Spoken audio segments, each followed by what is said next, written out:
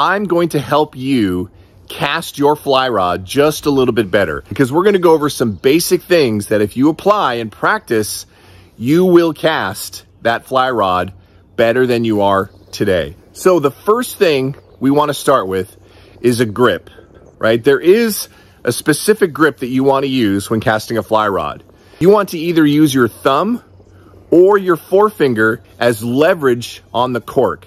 The next thing you want to do is you want to pull out the leader and a rod's length of fly line out the front of your rod. Now, if you're brand new to fly fishing, there is a mental discipline you have to have when you begin the cast of not allowing the rod to go back any further than 2 o'clock and no further forward than 10 o'clock. You will lengthen the arc of that cast based off of the distance. It gets shorter on shorter casts and longer on longer casts.